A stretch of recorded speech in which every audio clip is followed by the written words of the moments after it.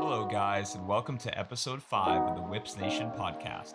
I'm your host, Alex, and our guest today is Whipsnakes defenseman and two-time PLL champion, Matt Dunn. Matt talks about the impact of having fans in the stands this season, what a PLL video game would look like, and much more. It's going to be a good one, so sit back, relax, and enjoy the video. In 3, 2, 1. Okay, we're live. What's going on, Matt? How are you? I'm good, man. How about yourself? Thanks for having me on. Of course. So we have Matt Dunn here, two-time PLL champion with the Whipsnakes. What you got going on this morning? This morning, so far, I got a workout in, so I've been going to a field twice a week, trying to get like footwork and conditioning ramping back up because now we're a month away from camp. Other than that, I'm coaching at a high school around here, and we got a game tomorrow, so I have to watch some film for that to get ready, and otherwise just trying to plan. Like the summer is going to be crazy between playing and traveling around for training events and all that, so just planning and getting all that organized. That's awesome. How's your season going? Good. Well, it's going well. I'm happy.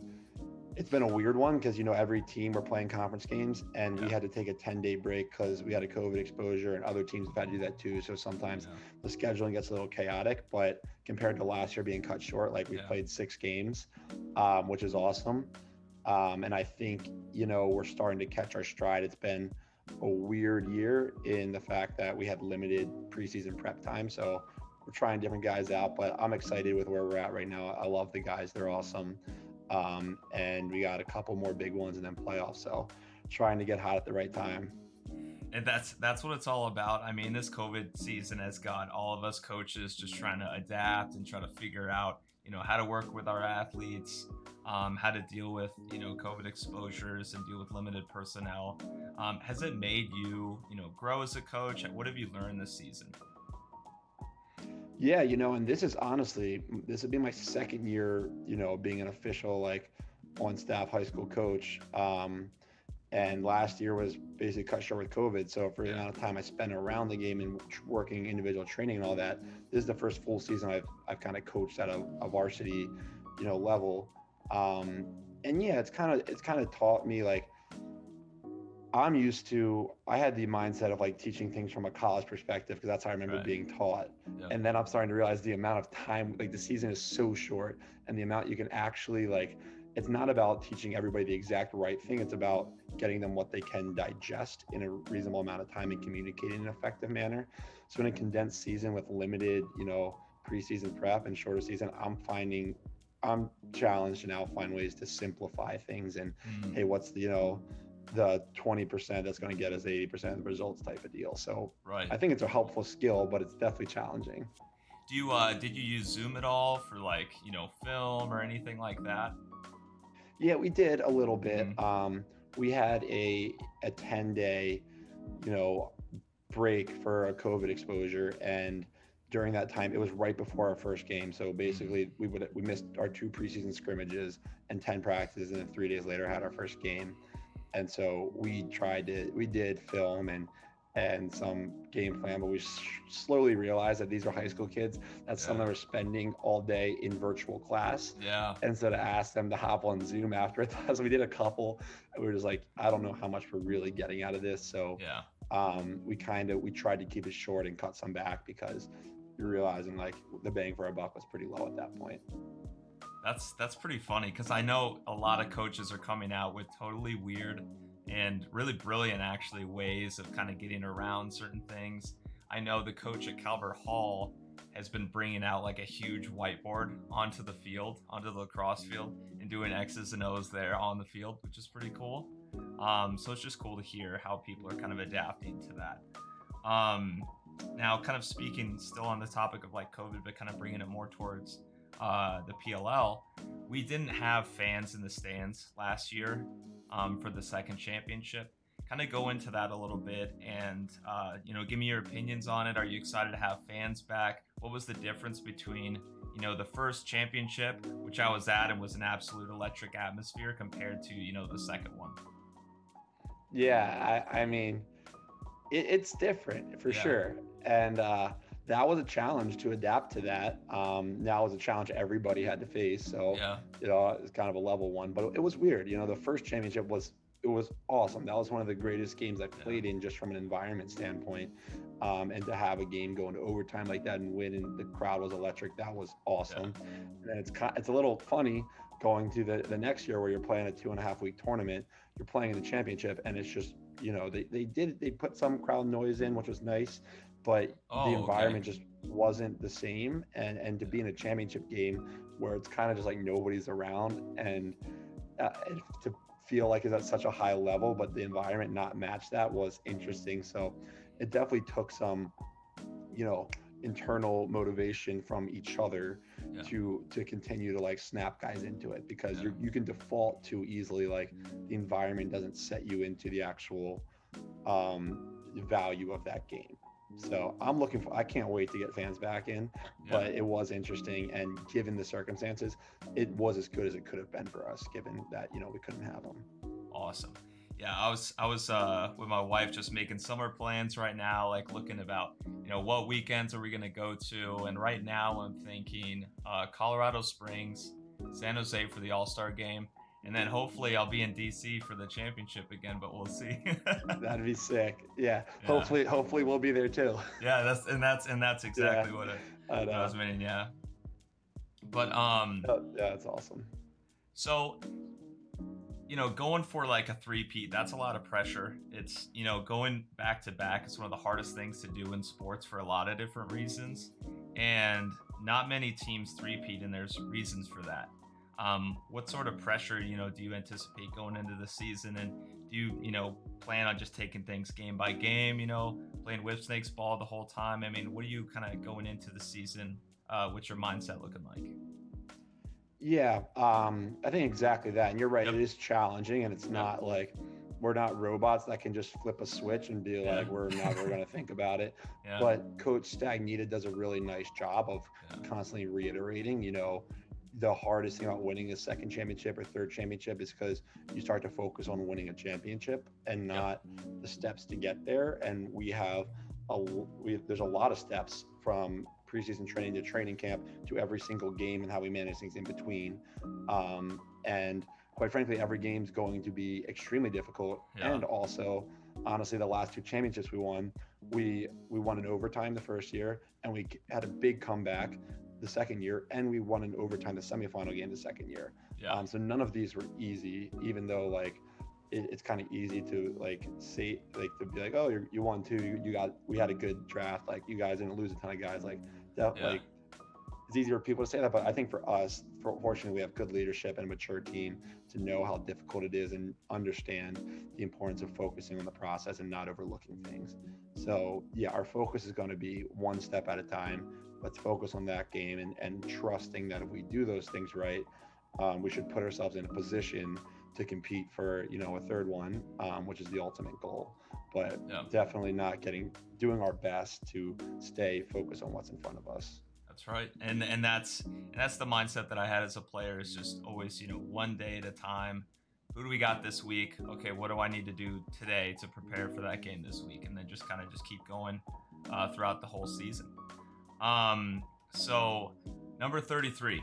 So I was 33 was my very first lacrosse number in 7th grade. It was my number in college. So what does that number mean to you? And were you always that number?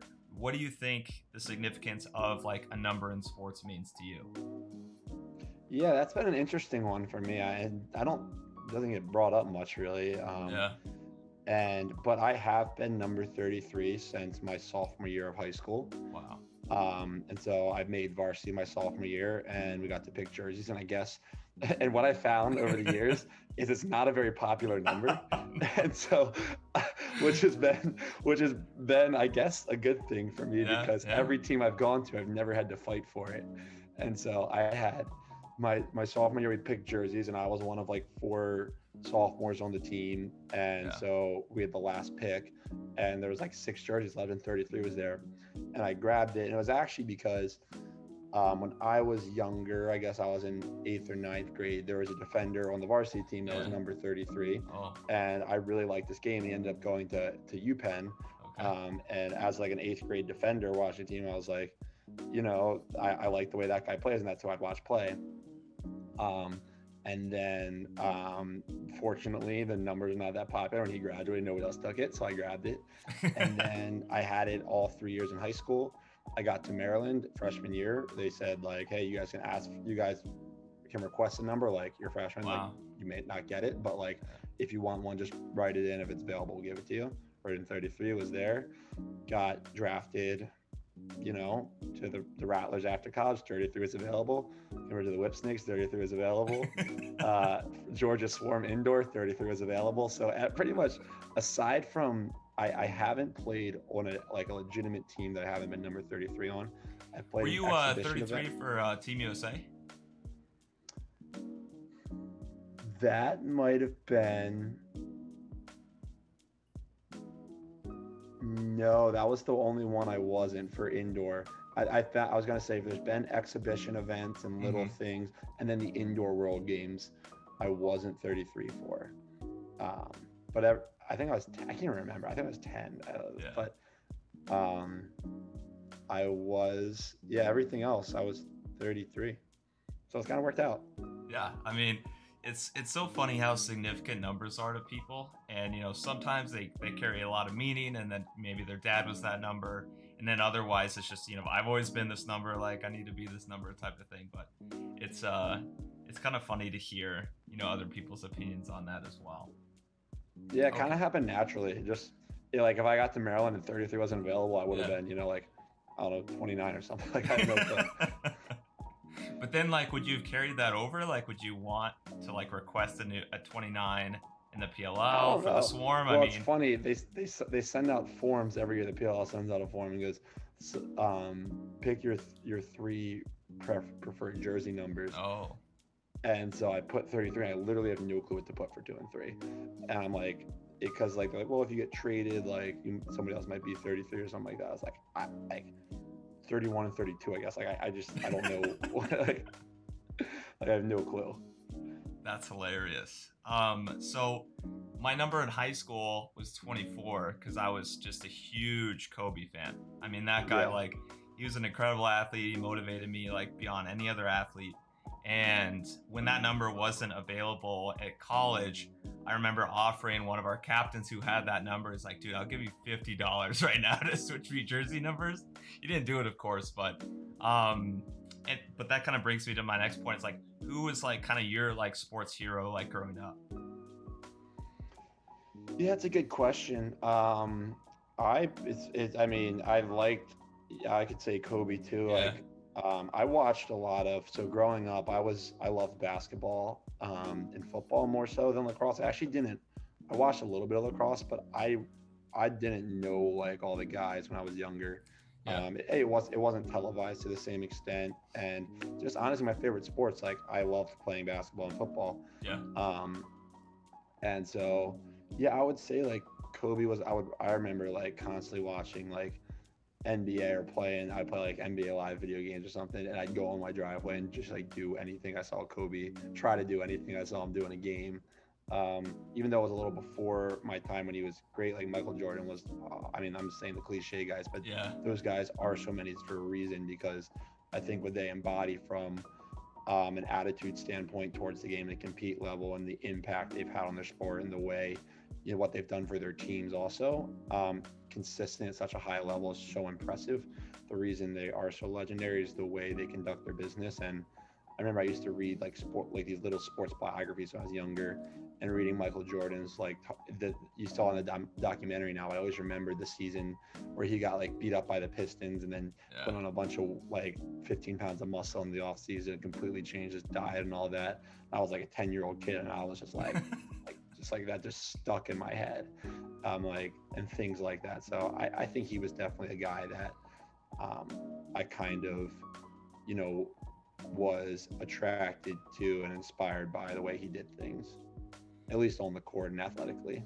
Yeah, my favorite part about the Last Dance Jordan doc was when it came out that he had sort of like made up like a situation in his mind where someone was talking shit to him, and Yeah. they asked him later, like, hey, did that actually happen? He's like, nope, I made it up. And it was just to fire him up even more for that next game, and he dropped like 40 something points. Like that. Yeah. That's incredible for someone to be able to do something like that. It is. It really is. So you mentioned that you were playing NBA Live back in the day. Did you were you a Madden guy? Did you play a lot of Madden too? I did. I played. So I haven't played recently, and I didn't even play in like college and high school much. Yeah. But up until like 8th or 9th grade or so, from like when I was like, I remember I got Madden 2002 for Nintendo 64, and it was like Dante Culpepper, and I played with the Vikings every game, like the Randy Moss, and then from that point on, probably to like 08, I played every year. Like my big Christmas gift was like Madden NBA Live and like another game, and I played those. I played seasons. Like I made up players. I did fake drafts and like picked my teams. And I tell you, in that time period, I knew every depth chart of any NFL team, and like because like when you play the games, like you're constantly looking at that stuff. Yeah, like, it's true. I couldn't tell you much, but I did play a lot back in the day. I can only tell you just because I play fantasy football, and that gets you pretty invested as well. It's kind of like the adult version, you know. But so with that, a lot of the Madden games had pretty like iconic soundtracks, and you know they had like that list of songs where you're going through the menus and you're hearing them. Do you ever hear, if you ever like hear one of those songs like in public, do you think back to like a Madden game that had that song in that soundtrack? Yeah, there's a couple. I think it might have been Madden 05 that Good Charlotte's The Anthem was in. 2003. And I was about to say this. I was about to say the same thing because anytime Good Charlotte comes on, I immediately think of Madden 03. Okay, I loved the 03 was Marshall Faulk. Marshall Faulk. I was a front runner. Like 02, I would play with the Vikings. 03, I played with the Rams all the time. Like I loved, like, I don't know. But awesome. Yeah, I do remember. I think there was that, and there's like another one. I think there was like a Fall Out Boy, like Dance was like on like 06 or 07. Oh yeah. I don't know why those songs stuck in my head, but like those are two of them that like I just Dude, it's because when we were growing up, like that's like the kind of music that people listen to, I guess, you know. Yeah, and also the amount of time you play. You hear that song every day for 3 hours. So, like, that too, yeah. Anytime you're in the menu, all that time spent, you know, looking at the draft and you know creating your team, in the background, just going. It's crazy that. So sports in video games is something that I want to see at some point for the PLL. I think that would be a way for them to reach such a larger audience, because I know, especially kids these days, dude, they grow up playing video games. If we can, you know, somehow get, you know, a quality lacrosse game that'll just bring in like a casual fan, because like when I was growing up, dude, I played Tony Hawk Pro Skater all the time. So it was an awesome game. Dude, I can't skateboard for shit, and I loved that game, but it got me somewhat interested in it, and you know, I got a lot of those games, and some of my friends ended up being skateboarders. But I think I can see a similar thing for lacrosse. If the PLL were to partner with, like, you know, Electronic Arts or one of these other game developers, what would your ideal PLL lacrosse game look like? That's a good question. And yeah, I was thinking the same thing, because I played the Tony Hawk games, and I got into skateboarding for a little bit. I played the Tiger Woods games, and when I was younger, because those were so much fun. And I even got into golf a little. Yep. You know, I think it would have to look like NHL a little bit. Yep. I think that's probably, you know, a FIFA and NHL comparison, I think, is good. Bigger field like FIFA, but you know, you got the small ball, tight space play like NHL. So I think it would be you know, a combo of probably those two. I would think. Yeah. You know, probably got you use like the joystick somehow to like do like a face dodge or like a split dodge or something, and pass it forward with A or throw back, would you pull the right stick or something? I don't know. But yeah, I think like a game like that, because it's a high speed game with a lot of options, but on a bigger field, and I think it'd be a pretty cool game. And people love NHL and FIFA. Like those are two very popular games. So. Okay, so in the theoretical PLL video game, what's the Whipsnakes overall rating out of 100? It would be like 94, 95. 95. Solid. Still room for growth, but I mean, still got to be the I'm trying best to in the think. league. I'm trying to think. Like, and I'm just saying, like, objectively, like, coming off, you know, I would say that, like, if you're asking me realistically after these drafts and stuff, looking at the league, like, every team could be like 90 something. I know. It's crazy. But yeah, I think we're like, you know, low to mid 90s, talented, a lot of talent there, veterans. Definitely room for growth and improvement, but I think you have to give us at least, you know, low 90s. Definitely. And with games like FIFA, and I'm not a huge FIFA guy, but I have friends that are, and with FIFA, you can like pull players from like a lot of different leagues and teams. But if you have more of the same players from, you know, a league, you get like chemistry bonuses and other things like that. With the Whipsnakes having like, how many guys do you have? 13 guys from Maryland or something like that? It's diminishing over time as we get like new drafts picked, but you know, realistically, it's probably 8 to 10 of like maybe 10 of like, you know, the 15 that were protected and left over from last year, and that so we probably have over 50%. How much does that play a role in your guys' chemistry on the field? A lot. Yeah. I think, and you know, fortunately, like the guys we've had come in not from Maryland have been studs and not even studs, just studs, but like great teammates and adaptable and you know, are smart lacrosse players. And none of them have made it about themselves, which is a big kind of thing for our team. This isn't because it just doesn't work if you do.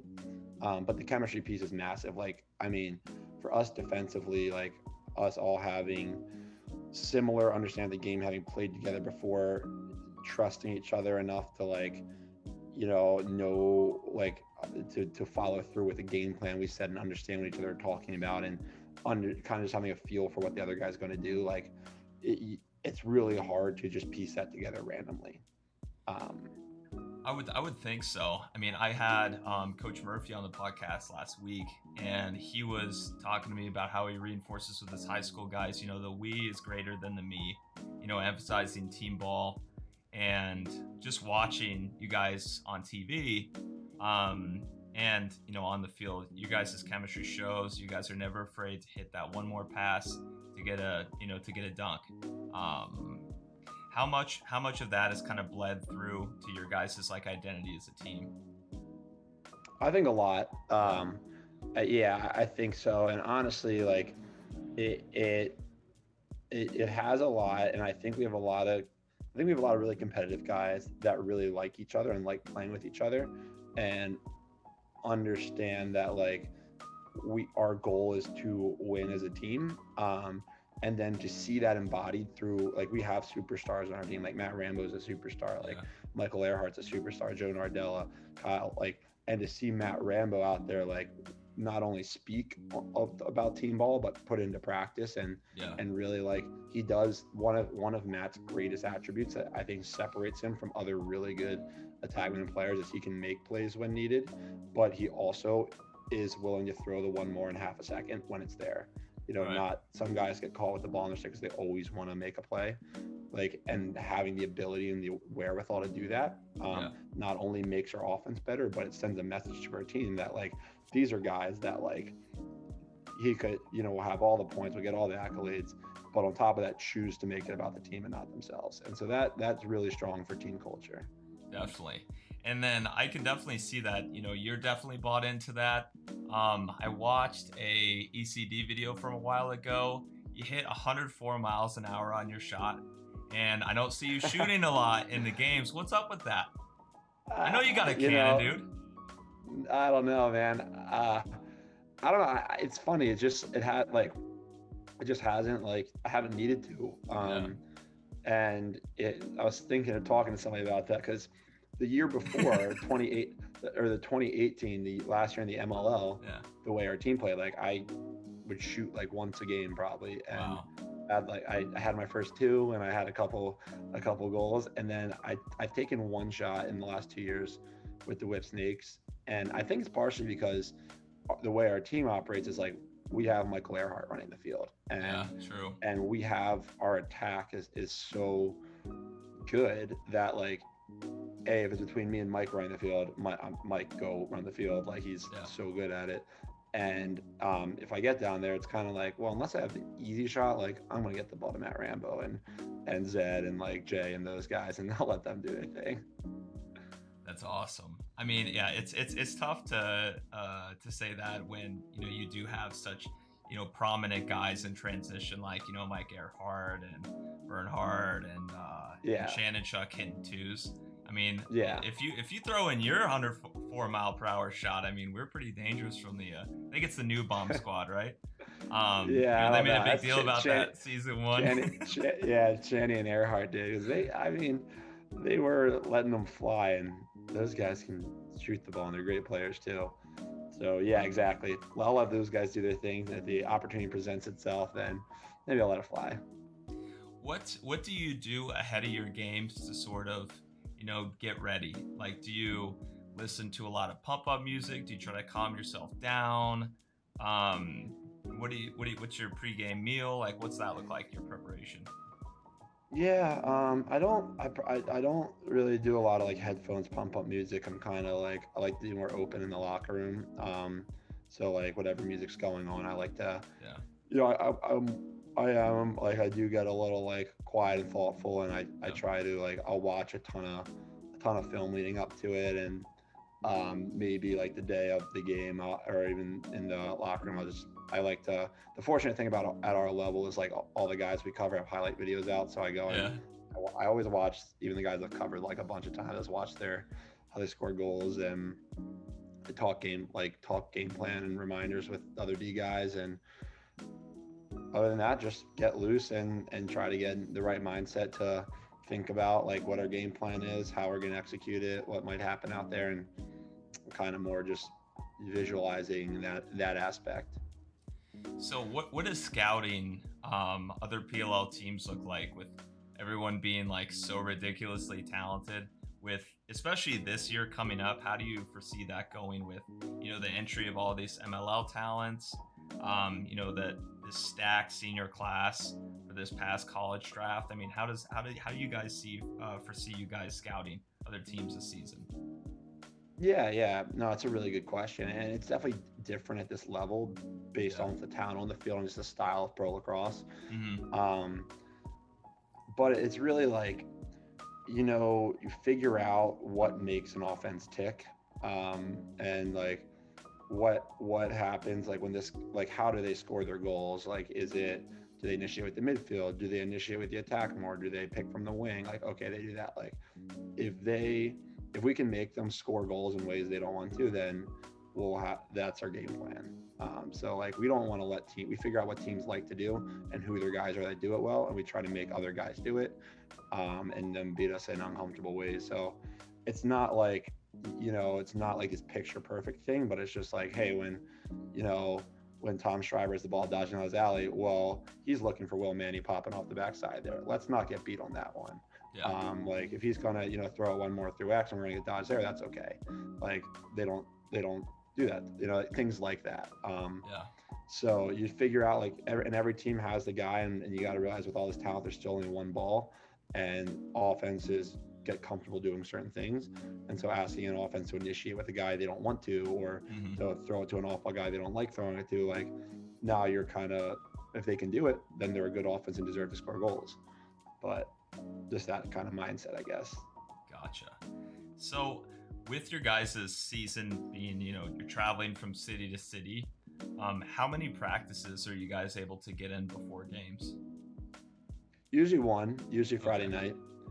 Yeah, usually Friday night, but we'll link up occasionally we'll like, I think in May we'll start getting some like preseason Zooms like once a week and like getting the defense together, talking through some, you know, what we're trying to focus on this year and things like that. And I think in season we might have, I can't remember because the bubble was different last. I don't think we did a lot of Zooms in between, but Coach Murph would send out like, you know, a scouting report and some film clips, and we would, you know, go through them. And the good thing about our team is we have a lot of guys that, you know, are either coaches or just are really into the game. So like our whole defense watches film on their own, and like will come, Coach Murph will put together a game plan, but any one of these guys could put together the game plan, you know, and it's just the kind of group we have. So that allows those gaps from, you know, Sunday to the next Friday to be filled with like coming very prepared for what we're getting into.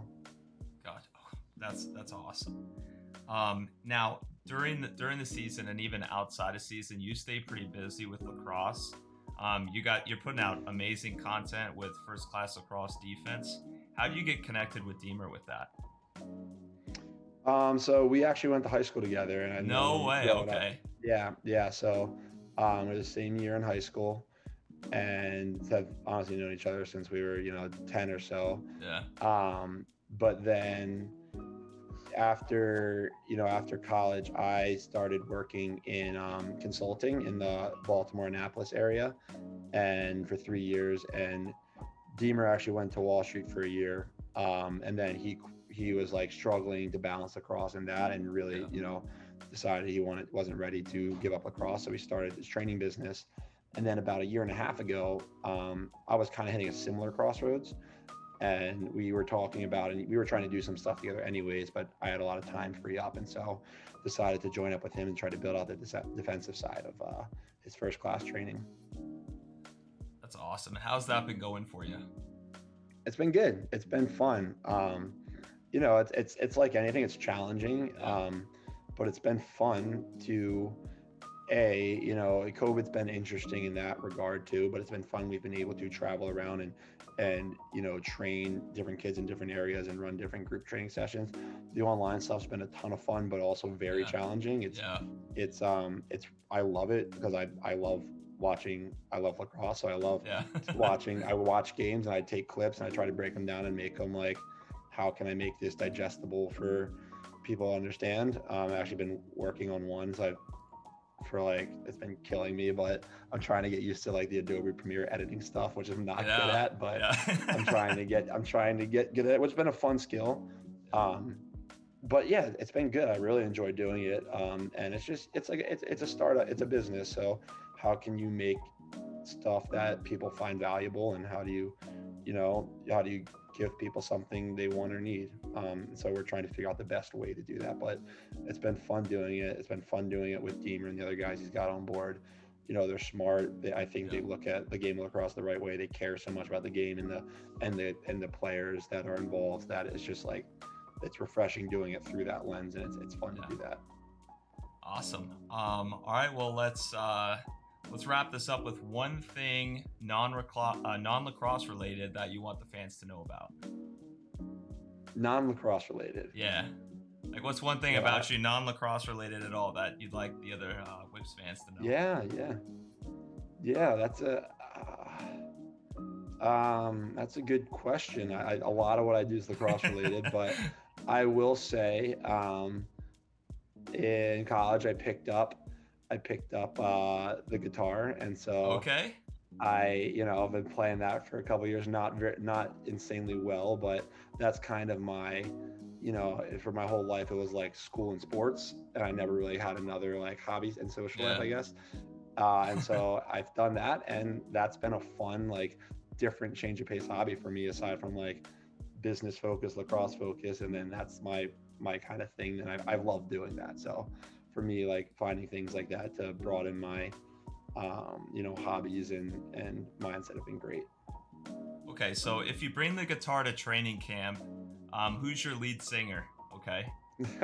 On the Whips. He's got to have a good voice. I'm trying to think of who. I think I'm gonna go with thinking through position right now. Yep. I might go. I probably would have gone Brett Schmidt last year, but he retired. I feel like he would have been. I feel like Brett, from the energy he would bring, and I think he has the vocals to back it up. I would go Brett Schmidt. So well, bring Schmitty back. Bring Schmitty back. Have him sing some numbers for you. Yeah. Bring him back. I think he's my guy. Okay. Perfect. Well, Matt, thank you so much for coming on. Where can people find you on socials? Yeah, thanks for having me. Yeah. On Instagram at Matt_Dunn33 and also at FCL Defense is kind of our page where I'll be pumping out most of our lacrosse related content. Twitter at FCL Defense and at I'm Done Tweeting for my personal account. So those are my main social pages right now. Boom, there you have it. Best Twitter handle on the Whips. You heard it here first. Yeah. Yeah.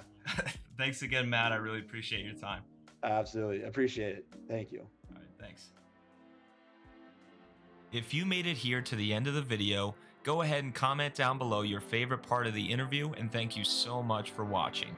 If you enjoyed this video, please go hit that like button for the YouTube algorithm and subscribe for more Whipsnakes content.